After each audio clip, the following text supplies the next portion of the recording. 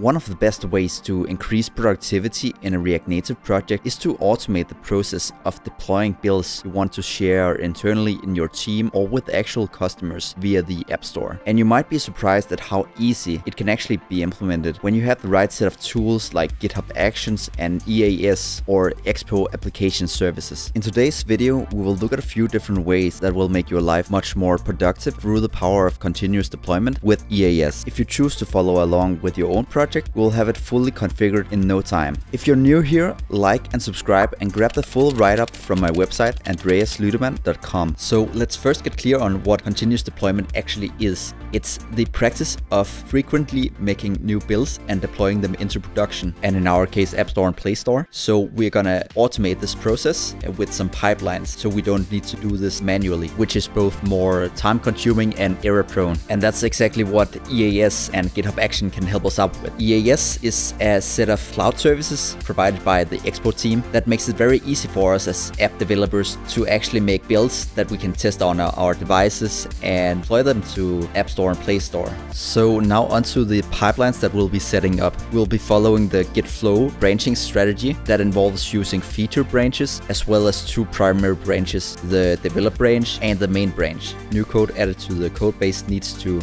first be created in a feature branch, then from a pull request be merged into the develop branch, and from here the develop branch can be merged into the main branch, which is gonna send the code into production. So we will essentially be building three different pipelines that we will be using throughout our daily workflow. So the first pipeline we will be building is one for deploying new builds whenever a new pull request is created, making it very easy for our team members to test our code simply by scanning a QR code and testing the code in the Expo Go app. The next pipeline is gonna run whenever our pull request is merged to the develop branch, so we always have a fresh build that our testers on the team can download on their various devices to search for new bugs introduced in the code base. And the last pipeline is gonna be triggered whenever we merge the develop branch into the main branch. Here we want the pipeline to make a new build and deploy it to the App Store and Play Store. So let's begin by creating the pipeline that is triggered on pull requests to the develop branch. So first step is to head to expo.dev and create a new account.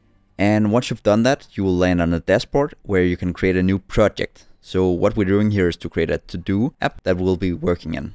So now we got some commands that we need to run in a terminal to set up and link our project to EAS. First, we'll need to sign into Expo with the username and password that we just created.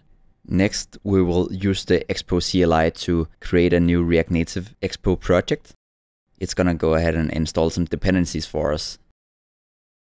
And now that it's fully set up, we will go ahead and link our code base with our EAS project using the ID. This is gonna create an entry in our app.json file. Now we just need to set up our repository on GitHub. So we will go ahead and create a to-do app on GitHub and reference that remote repository in our code base. Now we will create the develop branch as per the Git flow branch strategy.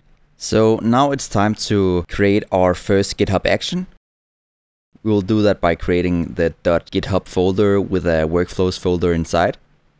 And now we can create the first pipeline. We will call it publish pull requests.yml.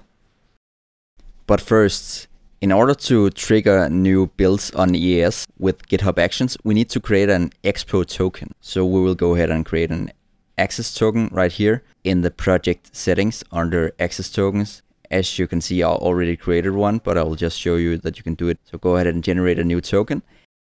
And then go to your repository settings on GitHub and insert this as a secret.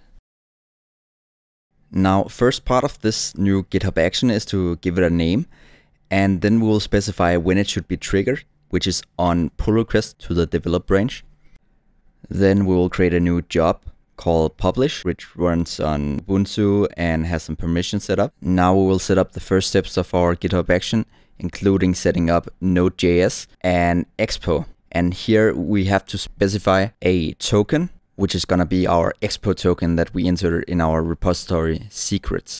Next, a install dependencies step using yarn. Now we will go ahead and set up the step to actually publish to Expo. First, we need to specify our environment using the node environment variable. This is only relevant if you're using .env or another environment variable framework to control your environment variable in your React Native app. Next, we will use the expo publish command and give it a few parameters, including non-interactive, so it doesn't take any user inputs, and a release channel as well, which is where we can find our published app. We'll name it using the generated GitHub run number. Once the app is published, the app is made available through a new link. We can transform this link into a QR code using the qrserver.com website. Now we want to add our QR code to the PR, so our team members can easily test our code by scanning the QR code. We will use a third-party GitHub action for this, which takes the default GitHub token in order to modify our pull requests. We specify the exact message where we will display the QR code, including a regular link that our team members can also use. Now let's go ahead and commit this new pipeline and push it. Now the new pipeline is created, it's time to create a new feature branch.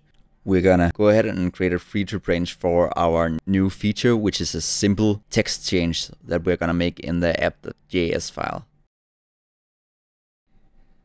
And now it's time to commit this change and push it to GitHub. What we want to do now is go to GitHub and create a new pull request from our feature branch, which is gonna trigger the new GitHub action that we created. We need to make sure that the pull request is going towards the develop branch. And now we want to change the default branch to the develop branch rather than the main branch. And also set up some branch protection for the developer branch, so developers on our team have to use feature branches and pull requests in order to make changes on the develop branch. Our GitHub action was triggered, so now we just have to wait until it completes. And there we go. A QR code was added to our pull request, and we also have a working link straight to Expo.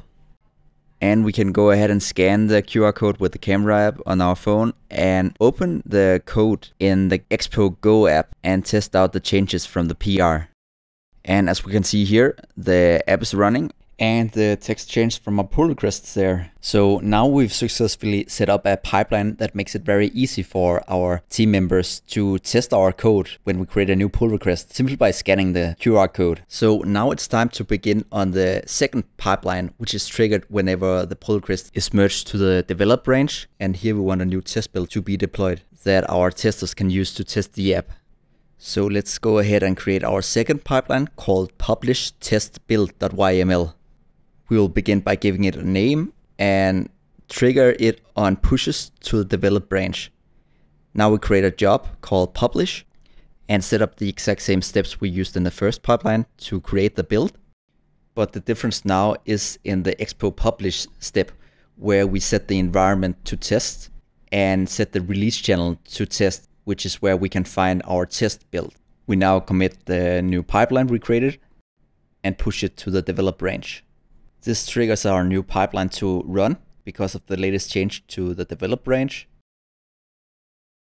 And now the publish step completes, leaving us with a link where we can download the latest build and let our testers try out the app in its latest state. Moving on to the final pipeline, we want this pipeline to create a build that is deployed to the App Store and Play Store. For this, we need the EAS build and submit tool. So let's first set up the EAS build tool by running EAS build configure. This is going to create a new file called eas.json. In this file, we first set up some options for the CLI tool, such as version. Then we configure the build command, where we define how a build to production should be configured, including the name of the release channel, the method of distribution, and some specific settings for iOS, and some environment variables for our app to use, such as what environment we are on, the version number, and the build number. Finally, we will configure the submit command for how our apps are submitted to the App Store and Play Store. For iOS, we need to define the Apple ID we'll be using to submit the build to our App Store Connect account. the app ID where the app is gonna land, as well as our team ID. And lastly, we configure the Android build submission to the production track and disable automatically submitting our changes to review. Now we need to run EAS build for the first time manually in our terminal, just to set up some configurations for how the IPA and APK files are gonna be created and code signed, including creation of provisioning profiles and key stores. So for this step, you need to run this command for yourself and go through the configurations, as there is a lot of things here that I can't show you. Now, what you should end up with should be some credentials saved on your Expo project. Now onto setting up our deployment pipeline. We need to first configure an app-specific password from the Apple developer website. This is gonna allow EAS to actually deploy our app to App Store Connect. Now let's create the actual pipeline by creating a new file called publish.prod.build.yml. In here, we'll give it a name and set it to be triggered on pushes to the main branch. Next, we will configure the exact same first steps we've used in the previous pipelines, such as setting up Node, Expo, installing dependencies. But now we will define the EAS build step, including a few parameters, such as the platforms we want to build for, the profile, which is a reference to the entry in the EAS.json file, where we have a production entry with all the configurations for production build. And lastly, that it's non-interactive, so it doesn't take any user input. Now we will add the EAS submit steps. First for App Store, where we will first give it the app-specific password and set the platform to iOS and tell it to use the latest successful iOS build on EAS, and again that it's non-interactive. And finally, the last EAS submit step for Android and to the Play Store with almost the exact same parameters. Now let's go ahead and commit and push this new pipeline to our repository. Now, whenever we merge our develop branch into the main branch, it will trigger a new production build that goes to EAS first, and then it's submitted to App Store and Play Store.